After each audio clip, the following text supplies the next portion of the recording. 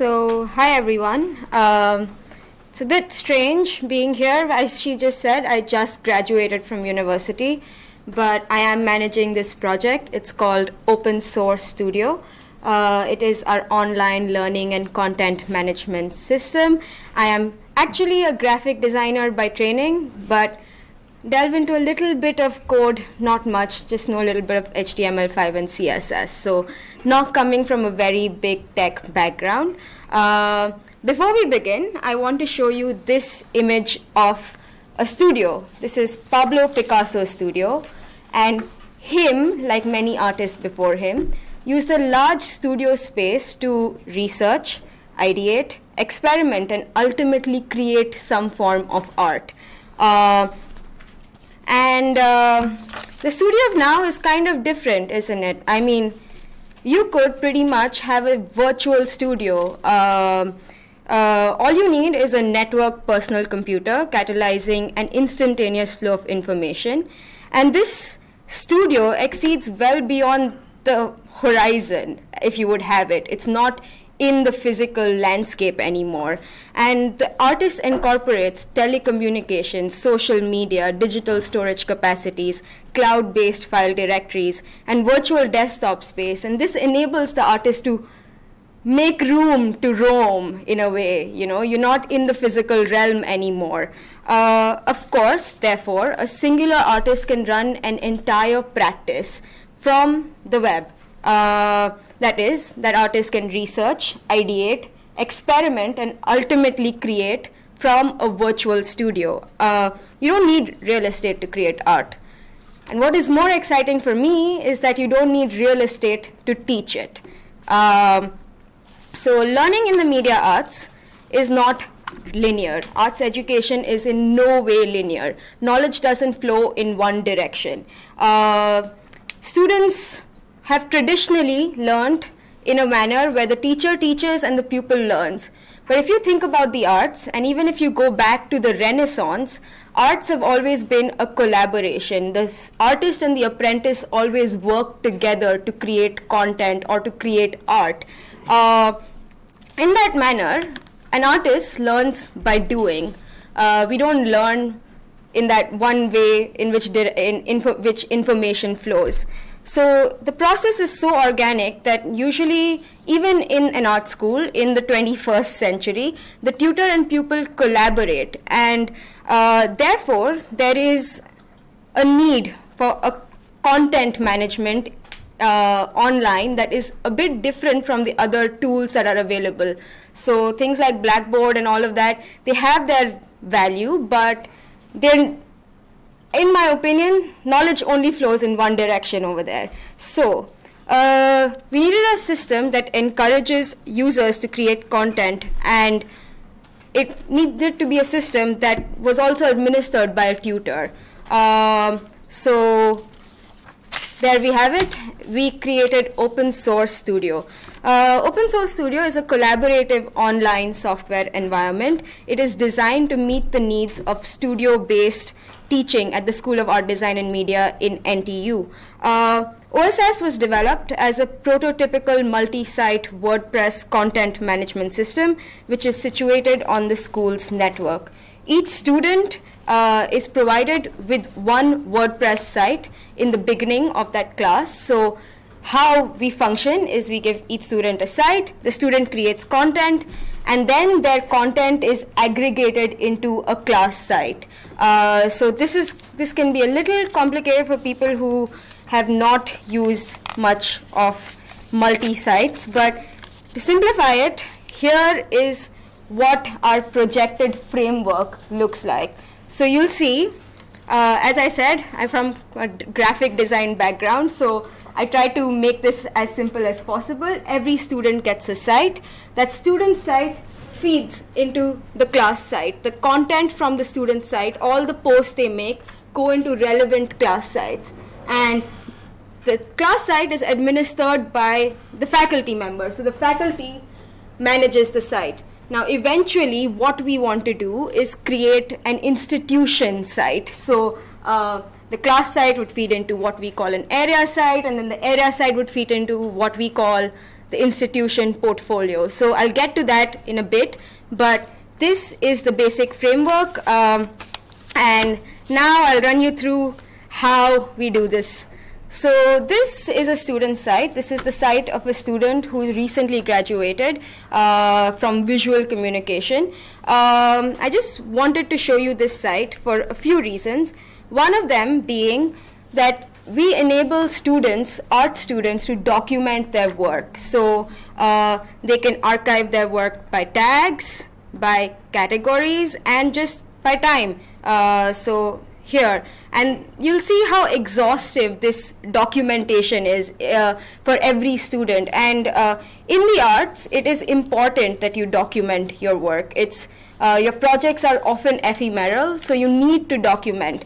And this site enables the artist to access their own work, not just create and document it, but to access it. Because usually over a span of 4 years in school, you would have created a lot of content, which is almost impossible to find after you graduate.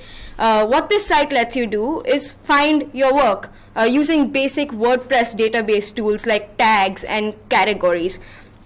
Now, this has revolutionized the way students work in ADM right now, because not only can they find their own content, but once all their research and work is in one place, it's so much easier for them to connect the dots, and then the idea is born automatically. It's pretty much already there.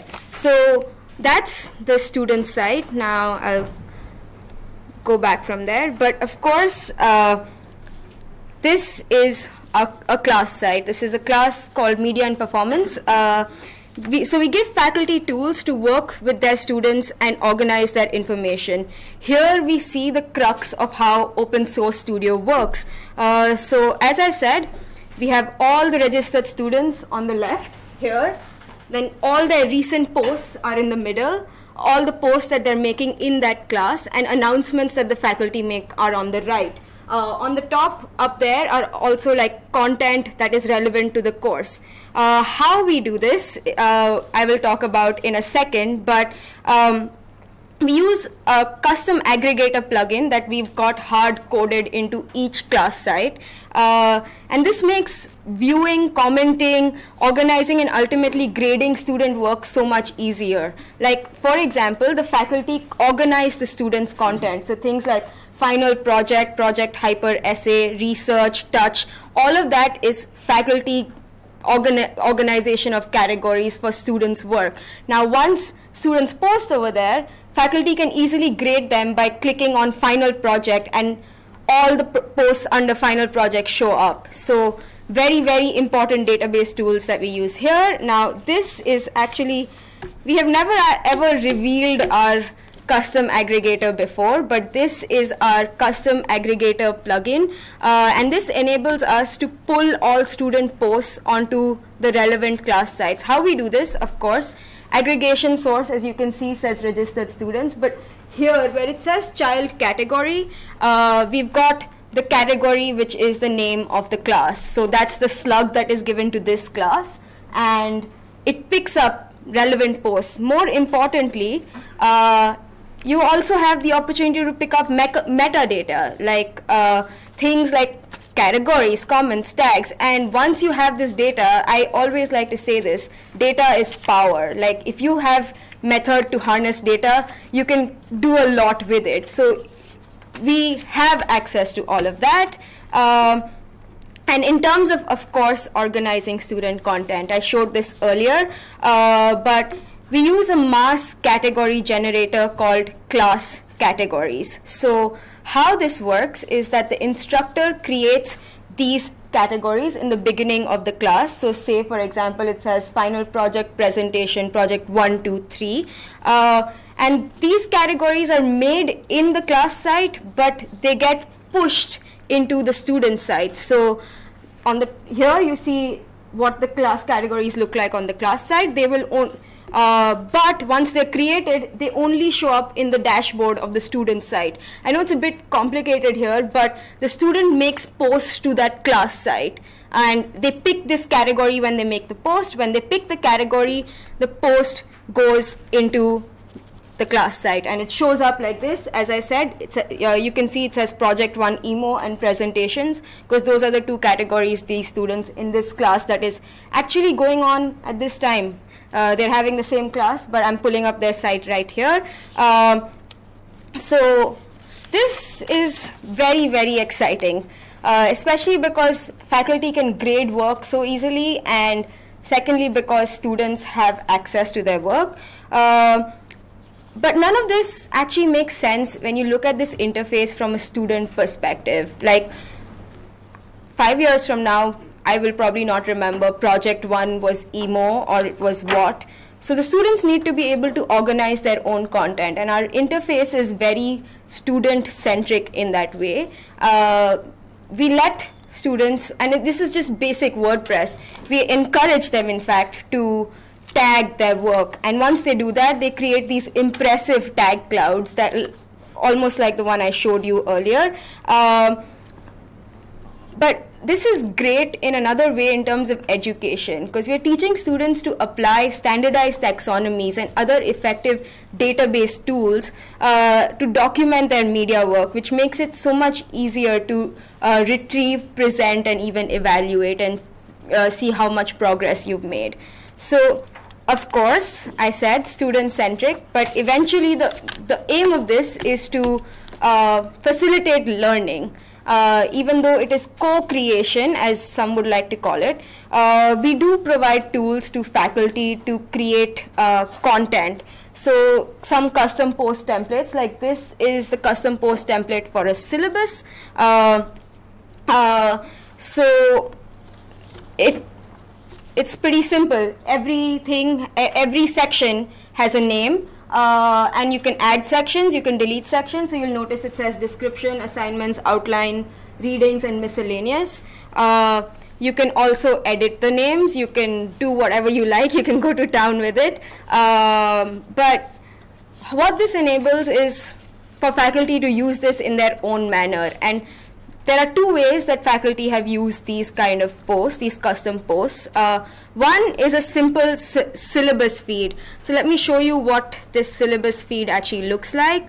This is just a sample site I set up. So here it is. So it says description, assignments, outline, readings. You just saw these right now. But what is great is that the student in the middle of the semester doesn't need to read the description and the outline. So you can just like find the assignments and get to business. So of course there is that. That is the most simplest way of using the syllabus, the custom post template that we've made for the syllabus. Of course some faculty use it in a very creative way. So here we have what we call the weekly syllabus feed. The faculty have compiled the whole syllabus for the whole semester and broken it down into weeks. So here is an example of a syllabus. You'll notice that every week has a name and a little bit of description. What this is actually is each custom post syllabus page in a feed. So you'll see for this class the faculty is actually teaching right from OSS. So they have the assignments and they have the outline for the class. So what is going on, relevant links, and things like media, everything is in one place. Now, why this is important for us is because this never moves. So even after you've graduated, you will have access to this site and to this content, which is very, very nice, I would say, because I just graduated and I love being able to go back and see all my content. Of course, so great part of artistic practice is to be able to showcase your work at different stages. Therefore, we also let the faculty create a showcase of student work via galleries.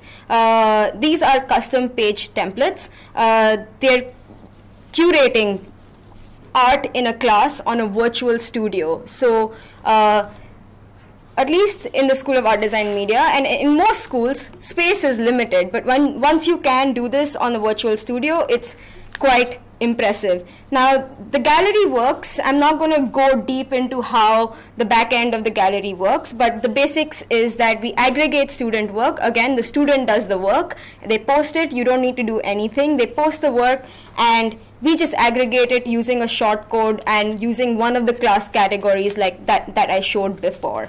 So that is the gallery. Now, what we hope to achieve is that finally students can be like Picasso in his big studio. They can research, ideate, experiment, and even create from a virtual studio. As I said, real estate is not required when you're creating art. It is beautiful to see what students would end up with at the end of 4 years of school. And the data they generate can not only create a powerful student portfolio, but also be aggregated into class sites. Now, the next step forward for OSS is that we're not just aggregating data into class sites, we're moving on to aggregate curated data. So this gallery that you saw would be aggregated into what we call an area site, which is, say, interactive media or animation or graphic design. Each area would have their own site, and every year you would be able to see what that whole area created on that one site using WordPress. So eventually what we're striving towards is an institution portfolio or an academic portfolio for an entire school. The possibilities are endless, and all it takes is for the students to use their sites and the aggregator plugin to do all the work, which is exactly what we're working towards right now. That's all from me. Any questions?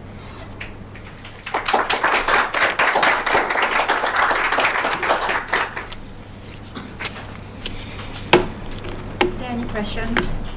Is there any questions for Vishaka?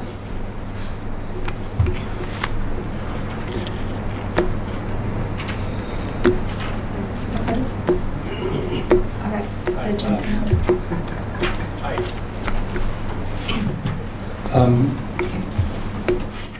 I used to be a high school teacher, so my question is how easy was it to get both your students and the faculty to actually use the system and use it consistently? Oh, yes. It is initially hard to get faculty to move, especially in an art school. It's hard for faculty to move from analog to digital. However, once the ball started rolling, it was a snowball effect. So one faculty member told the other, and the other told the other. But of course, we had to run exhaustive orientation sessions, which usually last about an hour. And with the students, they're oriented in their first year. Because not all students would know how to use WordPress, so I usually conduct an orientation with, like, last few weeks I conducted an orientation with 180 students, but it was a 1 hour orientation. And then after that, once the faculty start integrating OSS into their assignments, like by asking for projects to be submitted online instead of, thumb drive or handed in, it becomes pretty easy. Students really roll with it. They love using the internet, and they love being able to put things in one place. So it's not that difficult. Once it starts, it's a snowball effect.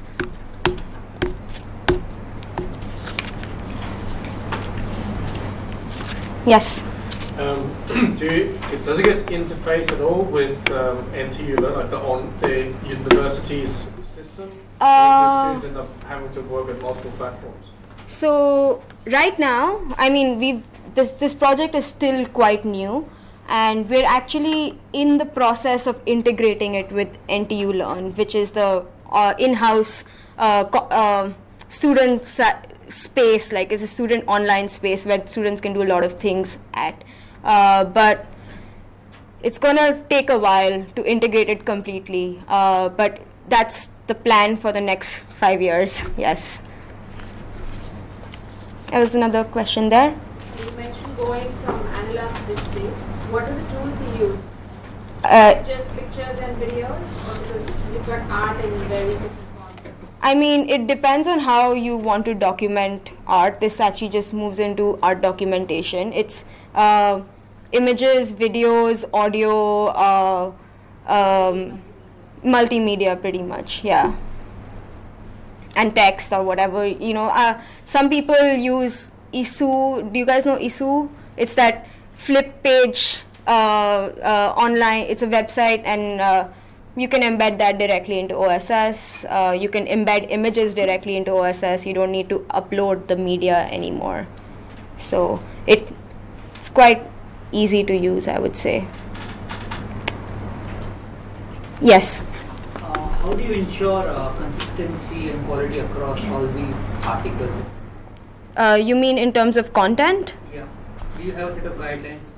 I mean, the only guidelines the university enforces is no cyberbullying and no, you know, profanity that is abusive to a certain race, caste, culture, the basic guidelines of being a human being on the internet. The rest is, it's depending on the class, so it's, as I said, we let the class site be administered by the faculty, so they are kind of like the curator, moderator, everything, almost content generator in a way, because they know what they want to be created in that class. So eventually content can be created and decided by the faculty. So we let the because they understand their content even more than we do. So it's eventually in the hands of the faculty to ensure what kind of content is going up. But we do let students also post their own work under their own category. But eventually they just follow the university guidelines. Any other questions? Right, if not, let's give Vishaka another big hand.